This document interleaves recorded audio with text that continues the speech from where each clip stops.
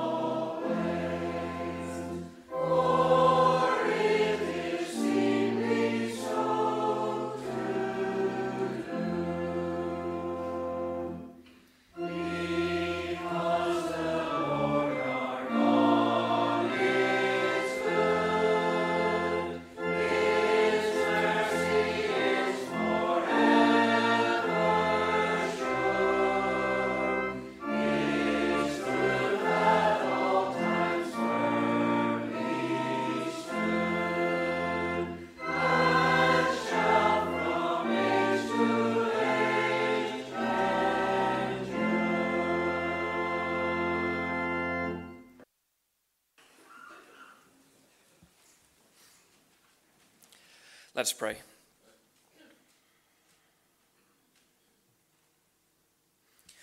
O Lord our God, we approach you this morning as we've been singing as our Maker, that you have made us and we have not made ourselves. We are not self-made people.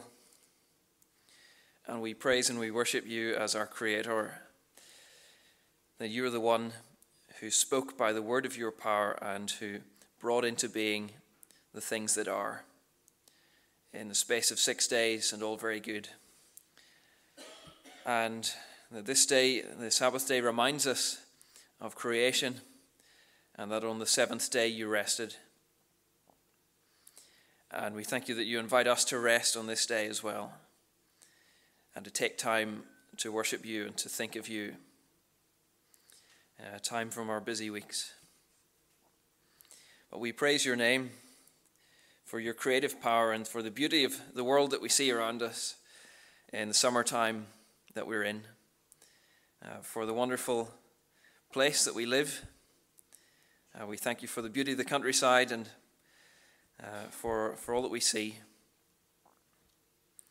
But it's our delight to gather together into your gates with thanksgiving and into your courts with praise, to be thankful to you and to bless your name. And with the psalmist, we would say that you are good and your mercy is everlasting. And how we need your mercy, O God, because we are sinners and we fail you and we have rebelled against you and against your good rule. We have, like sheep, gone astray and wandered off and to our own peril. But we thank you that you haven't dealt with us as our sins deserve, but that you've shown us your mercy. Your mercy in sending your Son, the Lord Jesus, to this world for us, to live in our place and to die in our place, the just for the unjust, that he might bring us to God, that he might reunite us to you. And we thank you so much. We praise you for your mercy to us in Jesus Christ. And that your mercy and your love and your grace is all that we've ever known. And so we worship you. We thank you so much. And it's our delight to sing your praises this morning. Help us to sing with all our hearts, to worship you in spirit and in truth.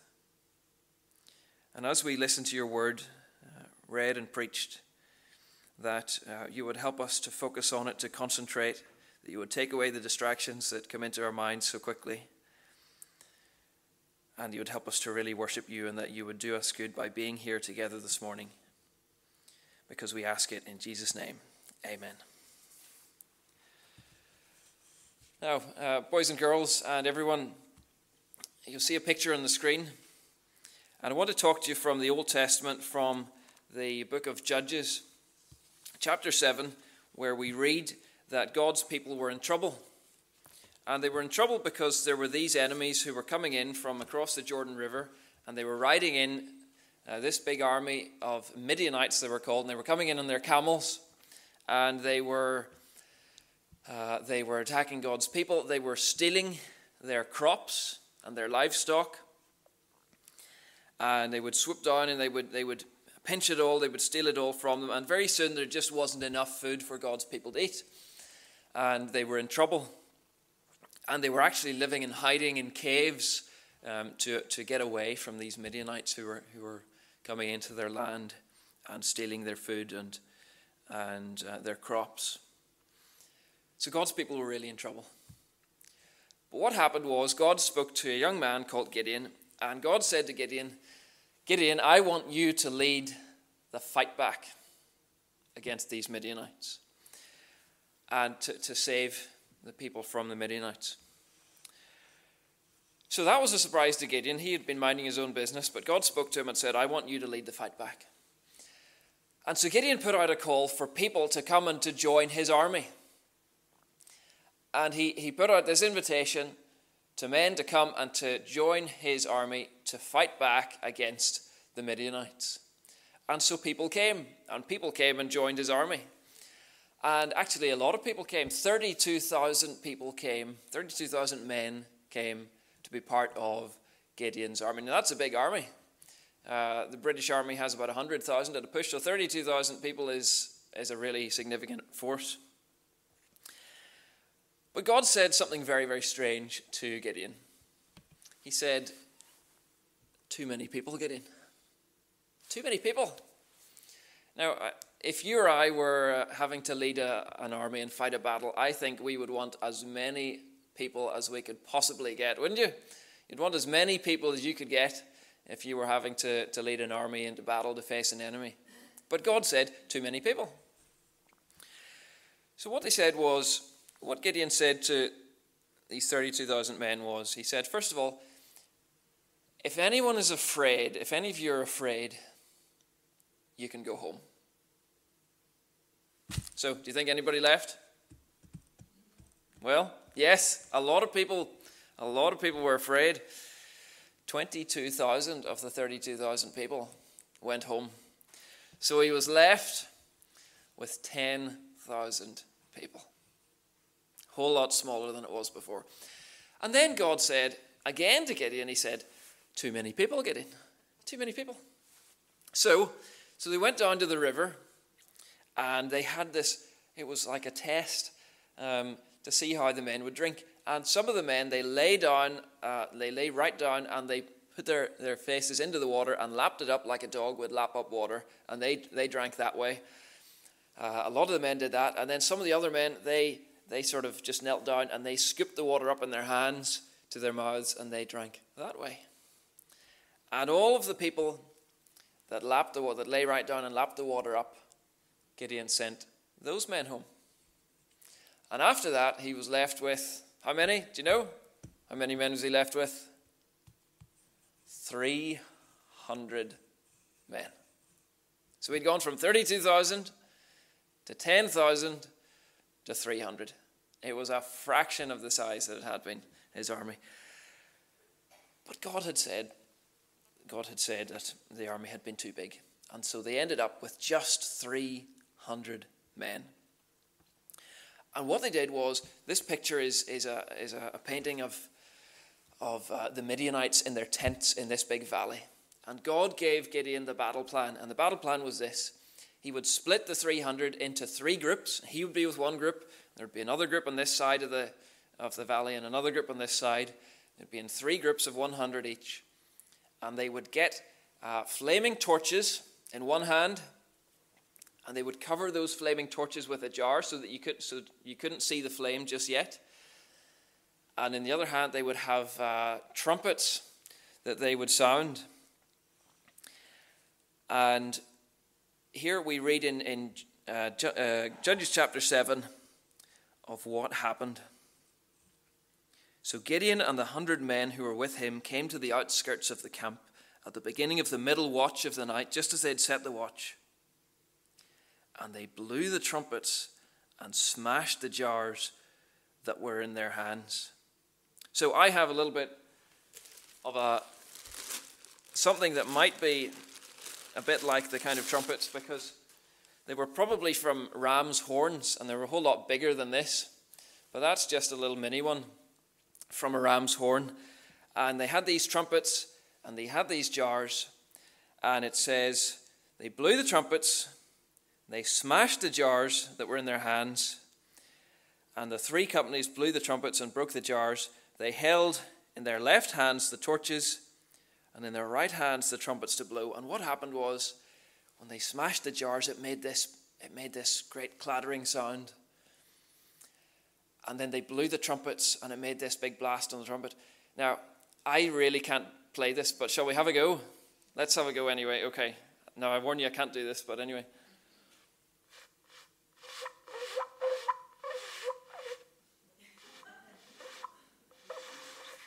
I did tell you I couldn't do it, so you've been warned. They had these big trumpets. One more go, shall we?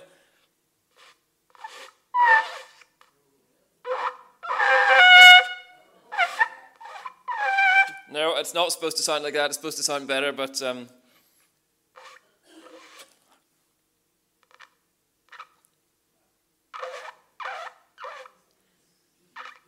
No, I'll give up.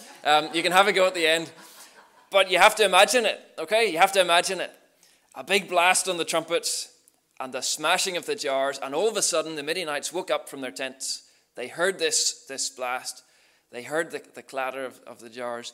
And all of these little lights were popping up all over the hillside around them. And they thought it was this huge army that was coming. But how many men was it? 300, just 300 men. And they shouted out when they smashed the jars and they blew the trumpets. They cried out, "A sword for the Lord and for Gideon." Every man stood in his place around the camp, and listen to what happened. All the Midianite army ran. They cried out and they fled. And in the confusion in the middle of the night, when they woke up and they heard this, they actually came out of their tents, it says, and they started to fight each other. thinking that the enemy was already in the middle of their camp. Wow, what a battle plan that was from God, that God gave to Gideon. And they won the victory without even having to fight. Isn't that incredible? And what I think God was teaching Gideon through that, and through saying he had too many people in his army, was something that we're going to read in our scripture reading in a few minutes from Psalm 118. And there it is on the screen. It's this verse: "It is better to trust in the Lord than it is to put confidence in man." Because if Gideon had been trusting in himself, in his own army, he would have wanted as many people as possible. But God said, "No, I'm going to give you the victory. And it's my plan, and you won't even have to fight, because I'm going to deliver you from your enemies." And so it's always better to trust in the Lord than to put confidence in man. And just like Gideon trusted in the Lord for the victory, we need to trust in the Lord as well in our lives. We need to trust him for wisdom and for guidance, don't we? To know the right path to take, to know the right way to go through life. But we also need to trust him as our Savior and as our Lord. To be our rescuer, to be our Savior, the one who will save us from our sin and who can forgive us and make us good on the inside. So we need to trust him in every sense and in every way. And it's so much better to trust in him than it is to trust in anybody else. He's the only one who can really deliver us from our sin. And he's the only one that we should be following through life. So could you say this with me? Let's all say it together after 2. 1, 2. It is better to trust in the Lord than to put confidence in man. Psalm 118, verse 8. Very good. Thank you for listening. And now we're going to sing, and it's the song All Through History. God's been faithful. Let's sing together.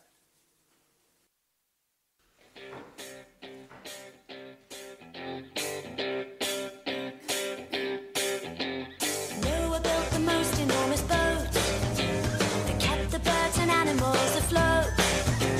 The Lord was good, the Lord was strong, and Noah lived his life for him.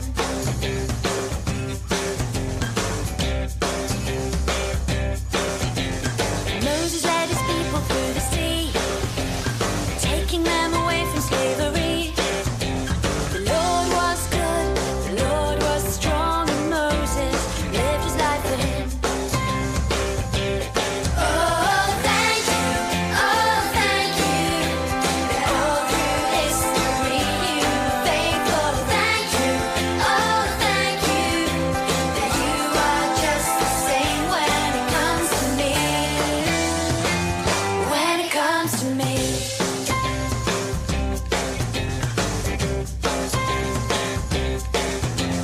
David fought Goliath and he won. A humble shepherd boy became a king. The Lord was good, the Lord was strong, and David lived his life for him. Daniel was inside a lion's den, but God brought him to safety once again. The Lord was good, the Lord was strong, and Daniel lived his life for him. Oh, thank you, that all through history you were faithful.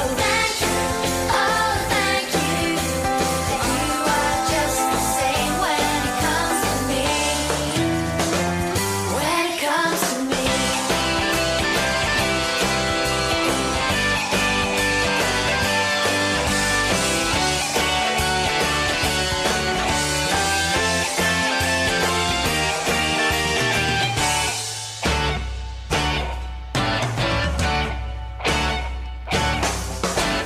Jesus died to take away our sin, so we could get to know our God again. The Lord is good, the Lord is strong, and we will live our lives for him. Oh, thank you, that all through history you were faithful. Thank you, that you are just the same when it comes to me. Thank you,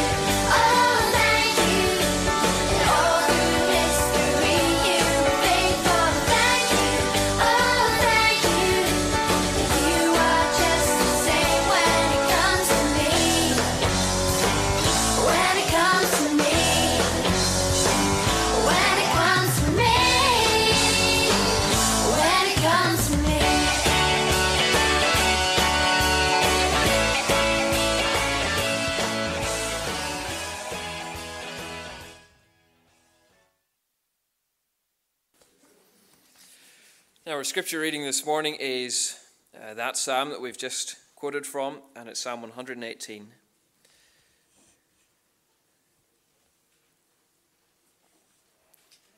Let's hear God's word.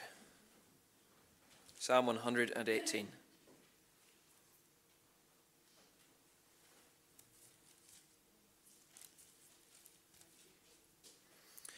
O give thanks to the Lord, for he is good, for his mercy endures forever. Let Israel now say, his mercy endures forever. Let the house of Aaron now say, his mercy endures forever. Let those who fear the Lord now say, his mercy endures forever. I called on the Lord in distress. The Lord answered me and set me in a broad place. The Lord is on my side. I will not fear. What can man do to me? The Lord is for me among those who help me. Therefore I shall see my desire on those who hate me. It is better to trust in the Lord than to put confidence in man. It is better to trust in the Lord than to put confidence in princes. All nations surrounded me, but in the name of the Lord I will destroy them. They surrounded me, yes, they surrounded me, but in the name of the Lord I will destroy them. They surrounded me like bees. They were quenched like a fire of thorns. For in the name of the Lord I will destroy them. You pushed me violently that I might fall, but the Lord helped me. The Lord is my strength and song, and has become my salvation. The voice of rejoicing and salvation is in the tents of the righteous. The right hand of the Lord does valiantly. The right hand of the Lord is exalted. The right hand of the Lord does valiantly. I shall not die, but live and declare the works of the Lord. The Lord has chastened me severely, but he has not given me over to death. Open to me the gates of righteousness. I will go through them, and I will praise the Lord. This gate of the Lord through which the righteous shall enter. I will praise you, for you have answered me and have become my salvation. The stone which the builders rejected has become the chief cornerstone. This is the Lord's doing. It is marvelous in our eyes. This is the day that the Lord has made. We will rejoice and be glad in it. Save now, I pray, O Lord. O Lord, I pray, send now prosperity. Blessed is he who comes in the name of the Lord. We have blessed you from the house of the Lord. God is the Lord, and he has given us light. Bind the sacrifice with cords to the horns of the altar. You are my God, and I will praise you. You are my God, I will exalt you. O give thanks to the Lord, for he is good, for his mercy endures forever. Amen. Now we sing again, so let's stand and sing, My Hope is Built on Nothing Less.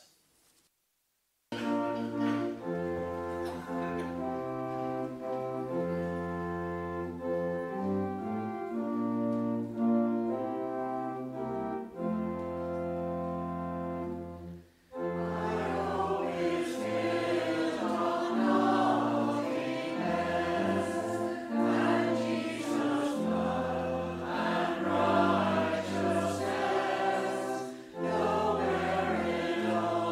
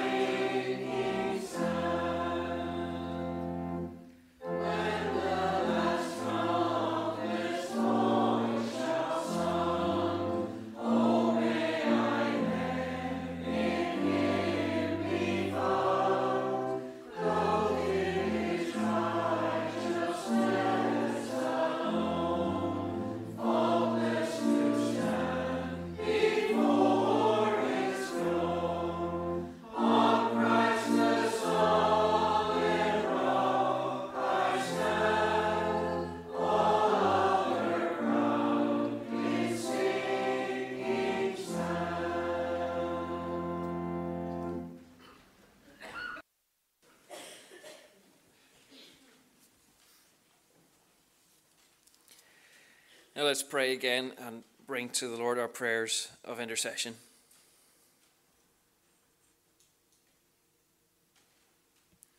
O Lord, we thank you that our hope is in you.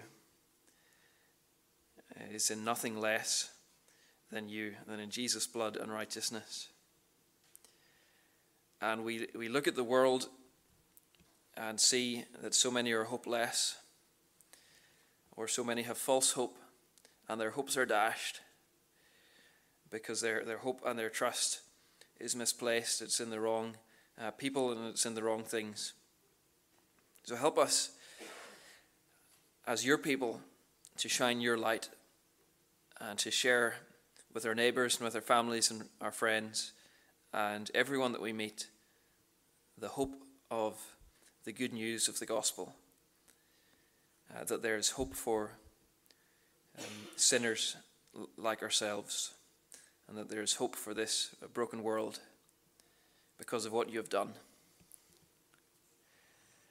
And we think, Lord, of all of the summer outreach that is going on this time of the year, and all of the different organisations that are doing such great work. We think of Scripture Union teams, SISM teams, BCM and CEF camps, Beach Mission teams, Exodus teams, and PCI teams, and so many others. Lord, we thank you for all of the outreach that is going on, for all of the church holiday Bible clubs and camps.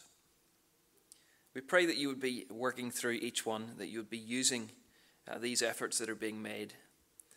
And we know that these things don't just happen, and so many people have been working for months to make them happen when it comes to the summer, to put plans together and getting volunteers. And we thank you for everyone who's a part of those from this congregation and everyone else. And pray that you would bless them on outreach teams this summer, and we pray that they would see your hand at work, and they would see you bring boys and girls and young people and families to know and to love you. Lord, you've told us as well to pray for our nation and to pray for our leaders, and at this time of turmoil politically, we pray for our leaders. And we thank you, Lord, for the Jubilee of Her Majesty the Queen, and we thank you for her. Pray that you would bless her and strengthen her and give her the strength to carry out her duties and to reign over us, and that you would be at work within the royal family. And we pray for the Prime Minister, Boris Johnson, in his remaining weeks in office, that you would give him wisdom, that he would look to you. We pray that you would work in his heart and that he would put his trust in you. And we pray for all of the members of the cabinet as they perform their important roles over our country, that they would make right decisions and good decisions that would be for the good of all and the long-term benefit of our nation, and that each one as well would be trusting in you. We pray for all of the members of Parliament, members of the House of Lords, and we pray for the devolved representatives at Stormont as well. And we pray, O Lord, that your guiding would be on that as well, and the difficult issues that need to be resolved around the protocol and all of the issues that you know about. And we pray for your direction, and that your will would be done, and that your kingdom would come. We thank you, Lord, for the knowledge that those of us who are yours are part of your kingdom, and it's a greater kingdom than the United Kingdom. It's a greater kingdom than any nation on earth. And we thank you that we have citizenship that is in heaven, ultimately. Lord, we pray for this congregation, and pray that you would bless the congregation of Kilmore and bless the Sprats on holiday and their time off. And we pray that your work would go on here and would go from strength to strength, that you would build us up here, this congregation, and that new people would come and would worship you here as well. And what we pray for Kilmore, we pray for our presbytery of Down, from Carryduff to Clough and Seaford, from north to south and east to west, across the presbytery. We pray that you would bless in each church and in each pulpit where your word is preached. And for those churches without a minister that are vacant, that you would bring the right one in your time to each one as well. Lord, we thank you so much that you not only hear our prayers, but that you love to hear our prayers, and that you invite us to bring our cares before you and to cast them on you. And forgive us for the times when we are slow to do that. But we thank you for the privilege that it is to bring all these things before you in Jesus' name. And so we do that now. Amen.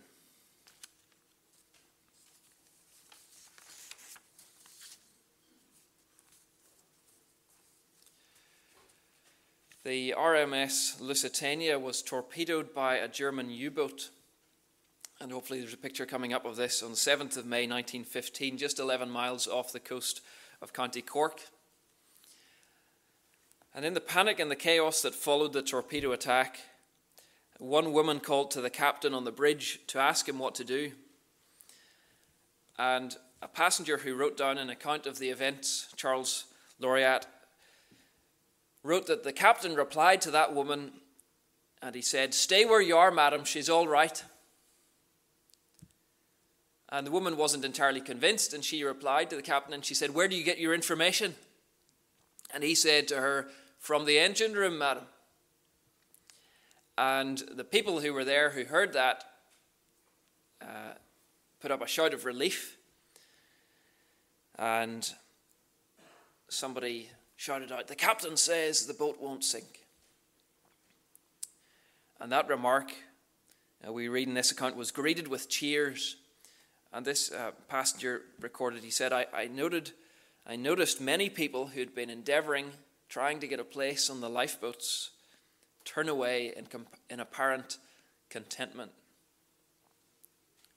They'd put their confidence in the words that they'd heard from the captain that the ship was all right and that she wasn't going to sink. And they'd turned back to their cabins.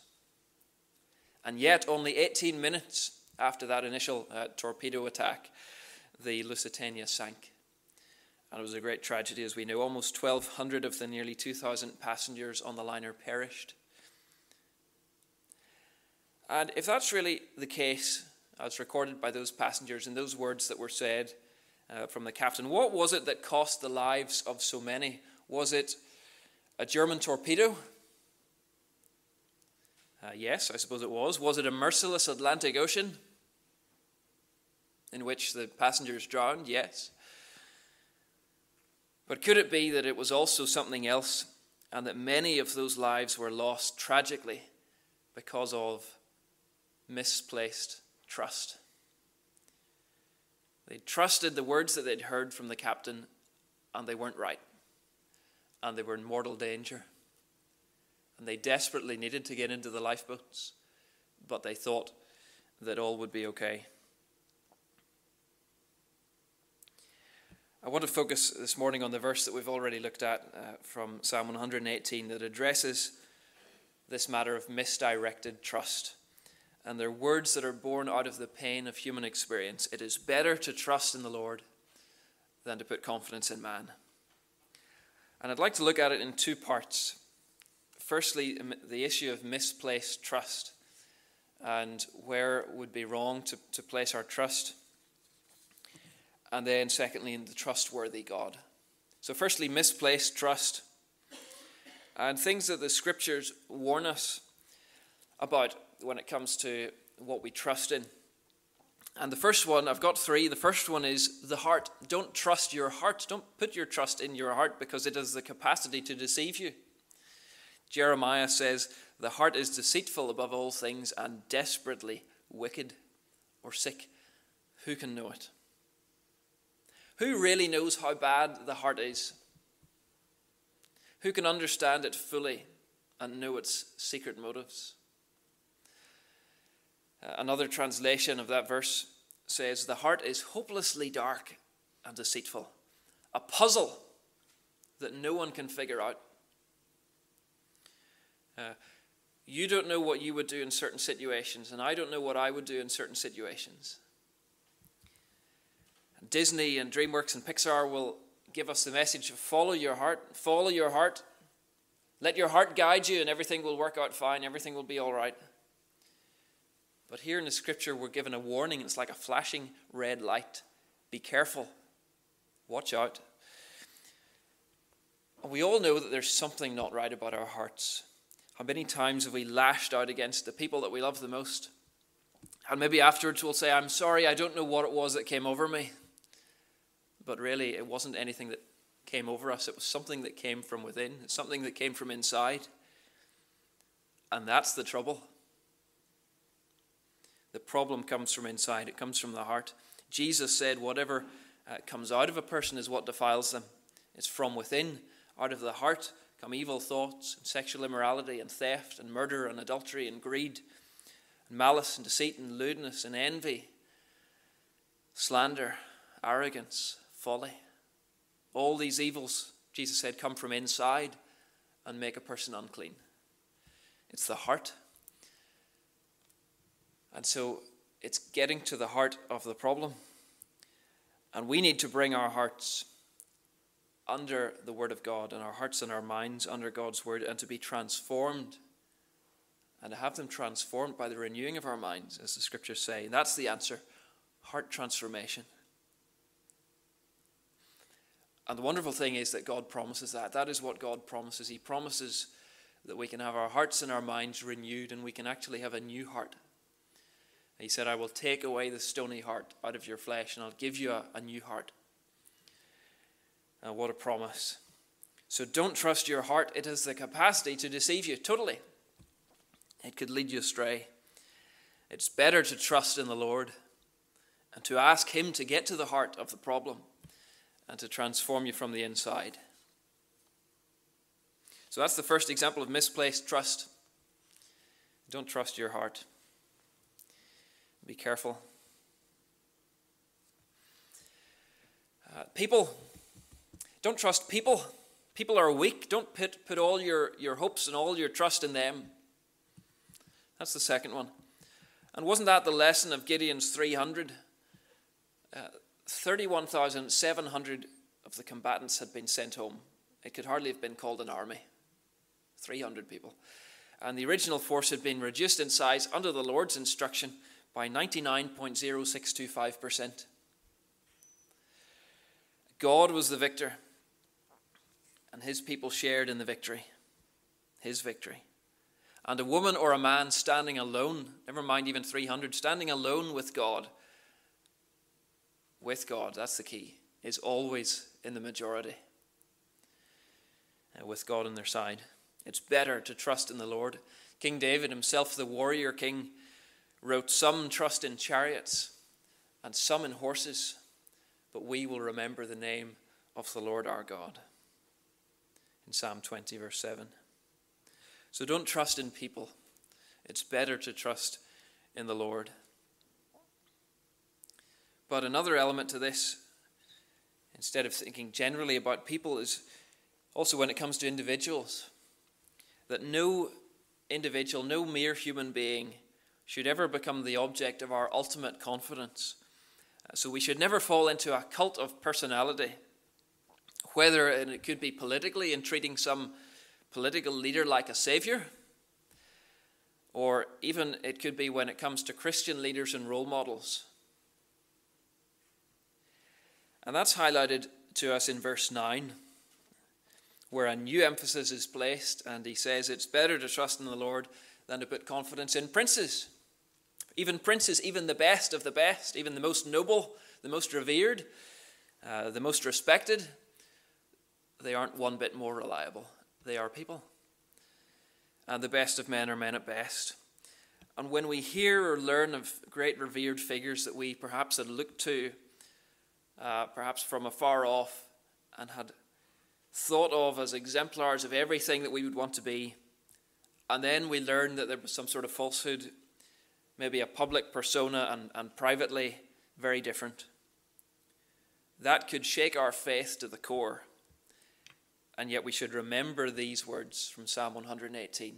There's a better way, and there's a better person to trust in, one who will never let us down. And we know it's the Lord Jesus, and we must all collectively put our trust in him alone, because it's better to trust in the Lord than to put confidence in man. So don't trust the heart. It's deceitful. It could lead you astray. Don't trust in people. Don't pin all your hopes on people because they're weak. Thirdly, yourself. You are weak, so don't be trusting in yourself. If we really do have a heart problem, and if even the best, even the princes among us are in the same boat, then it's so important that we don't create an exception and trust ourselves and end up even subconsciously placing our trust in ourselves through life. Trusting our own merit, our own righteousness. Because we don't have any, we're guilty before God. And when we look at the Ten Commandments, we see that we're guilty before him. When we see his standard of goodness. And when we read the Sermon on the Mount that the Lord gave, where we see that God sees not just the action, but he sees the thought and the motive. He sees the hatred in our mind that could lead to murder. He sees the lust in our mind that could lead to adultery. We're guilty. And if we're trusting in ourselves, if we're trusting in our moral records, well, they won't get us very far. Because in court charged with a crime, your plus points don't wash. Are you guilty as charged? That's the question. And if we are guilty before the court, we're in trouble. And we know that we're flawed. We're flawed people. We find ways to justify in ourselves what we condemn in others. We're twisted in ourselves. And if I were to get to heaven the way I am, well, it wouldn't be heaven for long, because I would wreck it. I need the Lord, and I need the righteousness that comes from him, given to me, imputed to me, credited to me as a gift. I need to be as Jesus is. In fact, I need our places to swap.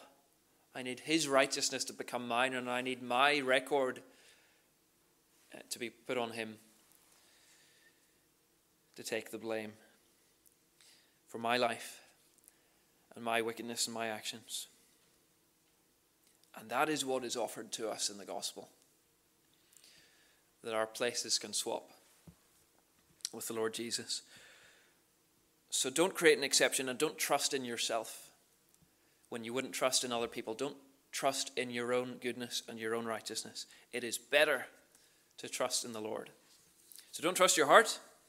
Don't trust in people. Don't trust yourself and your own righteousness. If you did any of those things, you would be misplacing your trust. But part two, the trustworthy God. We have a God who is trustworthy. But from the very beginning, the devil's tactic has been to present him as untrustworthy. You remember back in the garden, as an oppressor. Someone who doesn't have our best interests at heart. In fact, someone who would deny us something good. And Adam and Eve had a whole world of plenty. They had a marriage made in heaven. They had fulfilling work to do. They had to tend for and care for everything in the garden. And there was just a single rule. A single possibility for disbelieving God. And what was the serpent whispering in Eve's ear? God knows you won't die if you eat this fruit. Your eyes will be opened. You'll be like gods, knowing good and evil. And that lie took hold. The lie that the Creator was holding back something good. And in a moment, the trust was gone. And why have any boundary at all? Why even have one rule? Why even have one tree? Why did God put a tree in the garden that they couldn't eat from? Well, without it, Adam and Eve would have had no opportunity to show either their trust or their distrust of God. God gave them that opportunity. He gave them a whole universe of yes, as it were, and a single tree of no.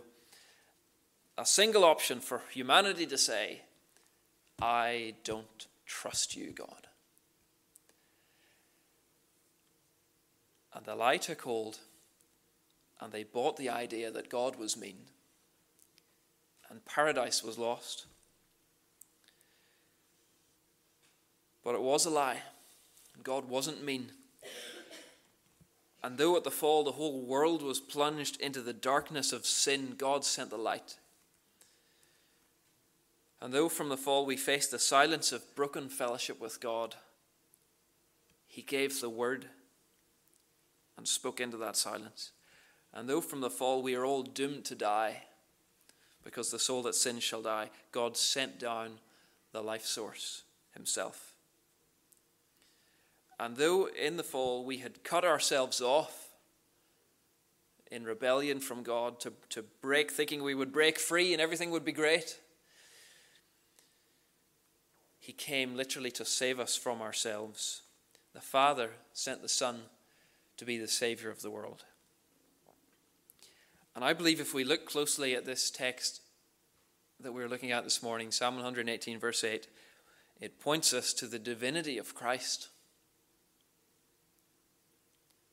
Because only God himself could bridge that gap. If our problem is that we have broken off in rebellion and we have cut ourselves off from the God of life, like the Christmas tree that looks good for a few weeks, but it's been cut off from life, and it's dying, and it's only a few days before the needles start to fall, and we have cut ourselves off.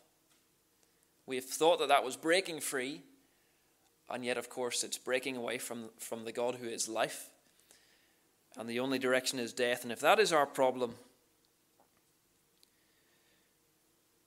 then only God himself can bridge the gap and can reunite us to himself. And so a merely human Savior would be no Savior at all. And it takes God's initiative to fix. And Jesus is not just a man, but he's the divine man. He's the man who is God, and it's only because he is God that he's worth trusting in. So next time you encounter the Jehovah's Witnesses who believe that Jesus is a created angel, remember it's better to trust in the Lord than to put confidence in man or in any created being. Jesus is not a mere man. He's not a created angel. He is the Lord of glory. And as we meet him in the pages of Scripture, we come face to face with a God we can trust. And his disciples, his followers, learned that you could trust him anywhere and with anything. You could trust him with your lunch, and he would take it and he would feed the 5,000. And there would be 12 baskets of leftovers. You could trust him with your fishing net and your fishing boat, and he would almost sink the vessel with the catch that he would lead you to. You could trust him with your paralyzed friend as you lowered him down through a hole in the roof, and he would tell him to pick up his bed and walk.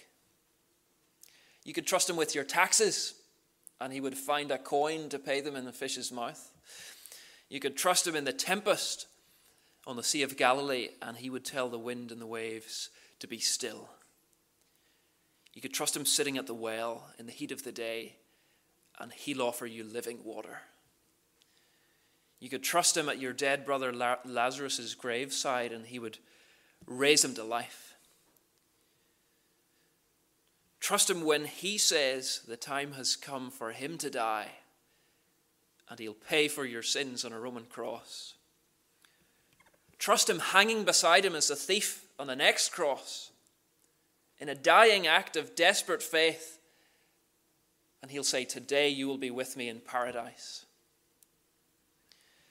Trust him in the upper room when he's risen from the grave, and you'll say, my Lord and my God. You can trust him with your death, and he'll give you his resurrection life. You can trust him with your life, and he'll give you an eternity. You can always trust him. He will never let you down. Trust that's put in him is never misplaced.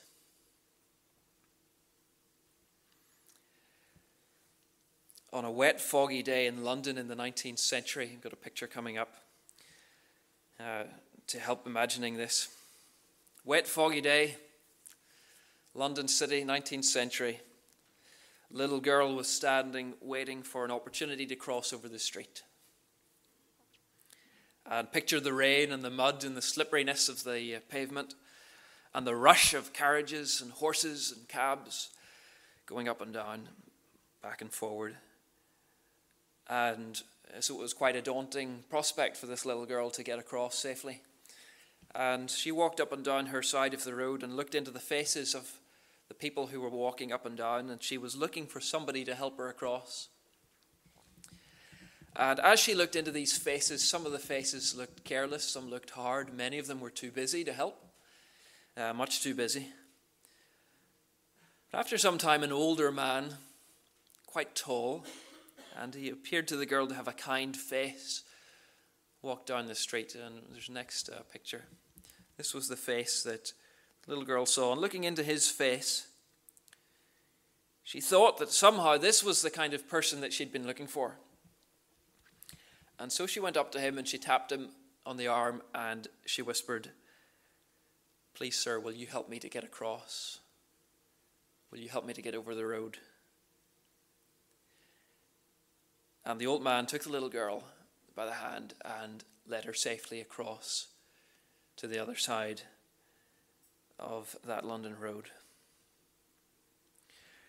The girl had managed to pick out from the crowd Anthony Ashley Cooper, Lord Shaftesbury, the 7th Earl of Shaftesbury, a devout Christian who had shunned high office but worked tirelessly throughout his life and throughout his career to improve conditions for workers in factories and in mills and in mines, who had tackled child labour and had championed mental health and proper treatment of and care for people in asylums.